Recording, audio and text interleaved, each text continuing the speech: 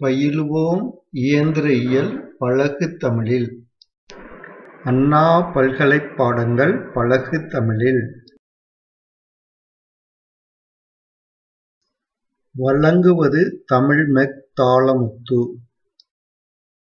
Hi students, இன்று ME6404 thermal இன்ஜினியரிங்ல 3rd unit பார்க்குறோம். இது ஸ்டீம் நாசில்ஸ் and turbines. இதுல மாடியூல் 3.07.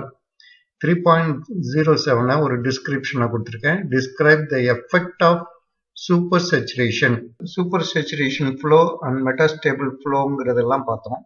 Supersaturationங்கிறது ஒரு phenomena அப்படிங்கிறதையும் நம்ம பார்த்தோம். இப்போ அதனுடைய எஃபெக்ட் என்ன, ஒரு ஸ்டீம் நாசில் வழியா போகும்போது சூப்பர் சேச்சுரேஷன் நடந்துச்சுன்னா அப்ப என்ன நடக்கும் அப்படிங்கிறது.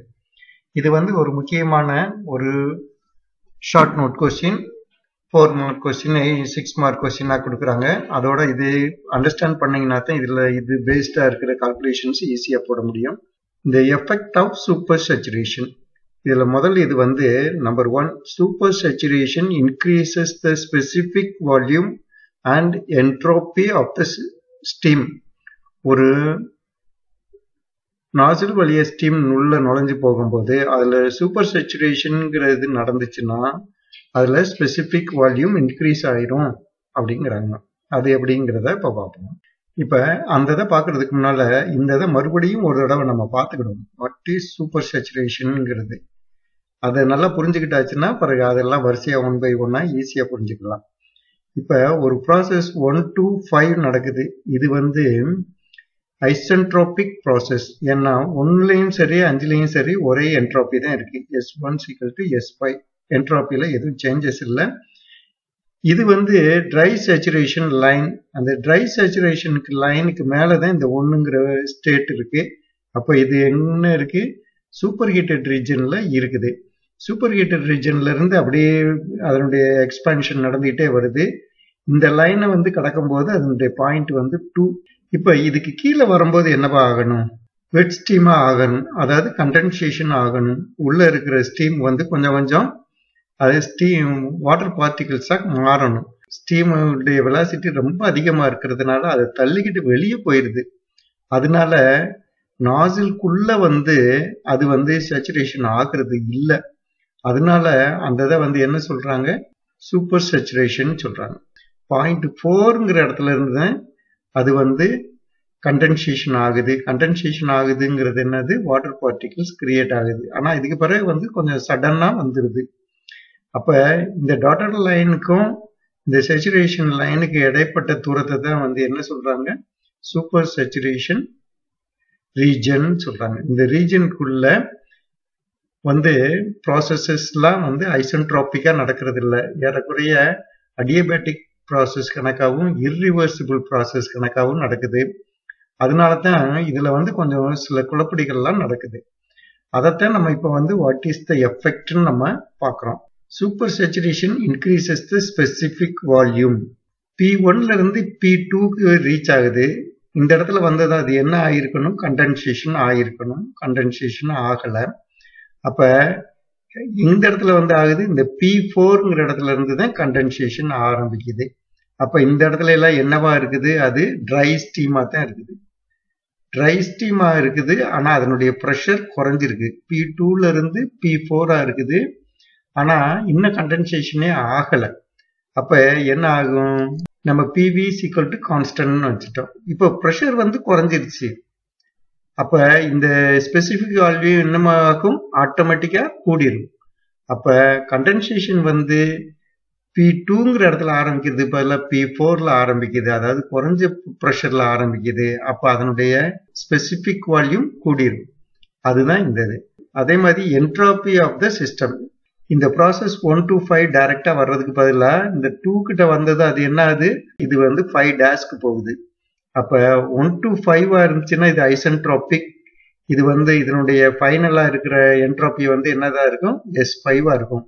ஆனா இப்ப இது கொஞ்சம் நகண்டு வந்ததுனால என்ன ஆகுது, இப்ப இதனுடைய ஃபைனல் என்ட்ரோபி S5'. இப்ப S5' is greater than S5. அப்ப இந்த ப்ராசஸ் முடியும் போது அதனுடைய என்ட்ராபி நார்மலா இருக்கிறத விட கூடிருச்சு. அதே மாதிரி இனிஷியலா இருந்ததை விட கூடிருச்சு. இனிஷியலா இருக்கிறது S5 தான் இருந்திருக்கு. ஆனா இப்ப வந்து அது S5' ஆயிடுச்சு. Super saturation reduces the heat drop, thus exit velocity is reduced.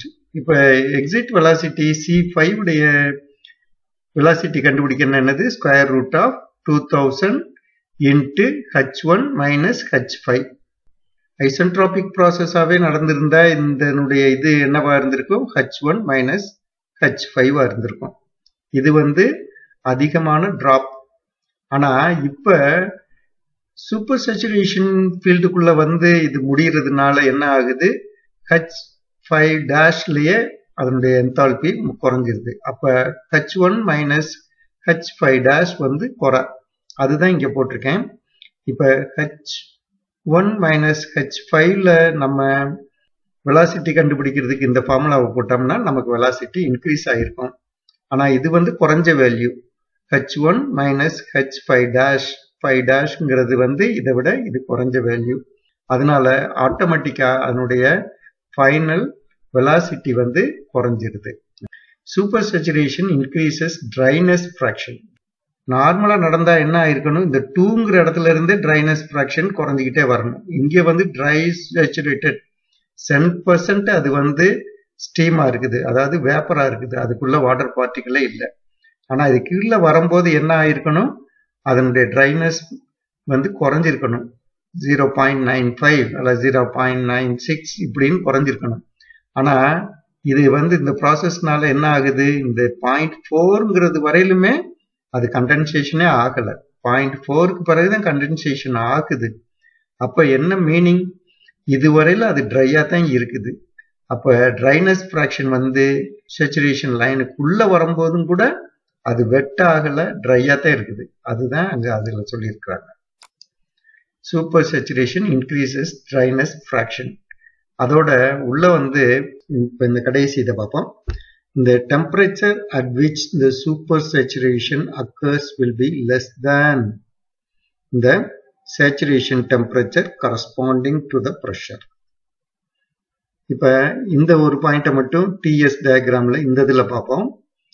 இதுல இந்த இது உங்களுக்கு நினைவு இருக்கு இல்லையா? இது வந்து சேச்சுரேஷன் லைன். இந்த பக்கம் லெஃப்ட் ஹேண்ட் சைடு இருக்கிறது வந்து லிக்விட் லைன், இங்கிட்டு இருக்கிறது வந்து vapour line, saturation vapour line. Process வந்து இங்க P1ங்கிறதுல ஆரம்பிச்சு P4ல முடியுது. இப்ப இன் பிட்வீன் இந்த சூப்பர் சேச்சுரேஷன்னா என்னன்னு சொல்லி இருக்கிறோம். அது வந்து இந்த சேச்சுரேஷன் லைனை இந்த ப்ராசஸ் கடந்து வரும்போதே வாட்டர் பார்ட்டிகிள்ஸ் கிரியேட் ஆகணும். ஆனா அப்படி இல்லாம அதை விட தள்ளி கீழே ஒரு இடத்துல தான் வாட்டர் பார்ட்டிகிள்ஸ் உண்டாக ஆரம்பிக்குது. அப்ப அந்த இடத்துக்கு பேர் என்னது சொல்றாங்க? சூப்பர் சேச்சுரேஷன் சொல்றாங்க.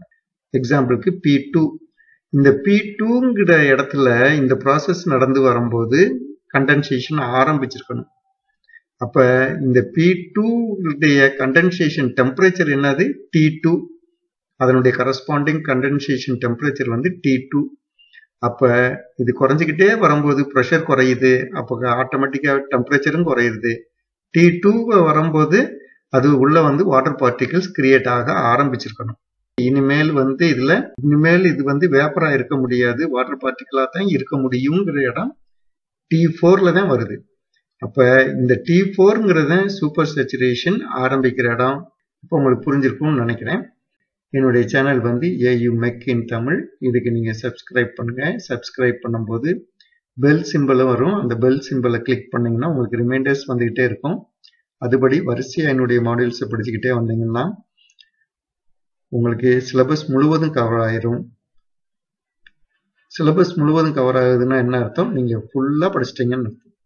அப்ப எக்ஸாம்ல எந்த கொஸ்டின் கேட்டாலுமே நீங்க கான்ஃபிடென்ட்டா அட்டென்ட் பண்ணலாம். நல்ல மார்க் ஸ்கோர் பண்ணி நீங்க பாஸ் பண்ணலாம். Okay, see you students. Thank you.